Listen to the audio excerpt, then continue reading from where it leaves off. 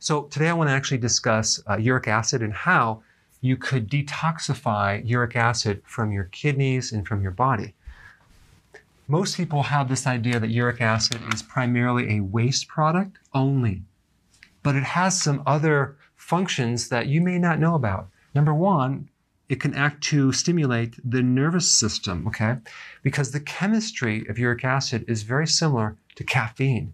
So it's a neurostimulant. It can actually bring up your mental focus. Even though it has oxidative properties, it also has antioxidant properties as well. It can help to neutralize very reactive compounds, like something called hydroxyl radical and hydrogen peroxide. It can even chelate iron, because excessive iron is very, very harmful in the body. Another function, it actually can help your immune system. So it's not all bad. And there's several ways that uric acid can build up in the body. Number one, fructose is one. Let's say you consume a lot of chocolate. Also, you can actually increase more protein. And even being on a high carb diet, having prediabetes or even diabetes can increase your uric acid levels. But fasting, and this is what I'm going to talk about, fasting at a certain point can spike this uric acid because your body needs this antioxidant.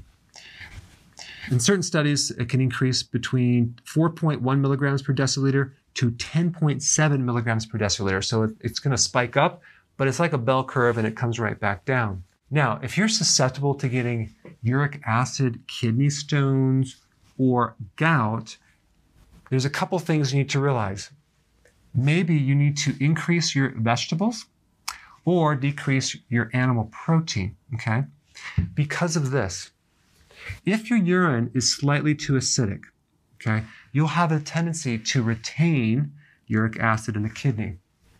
If you just alkalize the urine a little bit, what happens is this uric acid then can actually come out through the kidneys and you can urinate it out. So when you look at uric acid levels, let's say they're high in the blood if you're doing a test, you really have to understand the whole picture and realize that it may be having these other effects. It's not all bad, but if you wanted some symptomatic relief, here's what you could do. You can actually take potassium citrate, which is alkaline. You can consume more vegetables, which I think you should do. You can cut down your proteins. You can also take something called sodium bicarbonate, which is baking soda, a real simple solution. You take a teaspoon, not heaping, in 12 ounces of water, dissolve it, drink it in your fasting state, maybe right before you go to bed.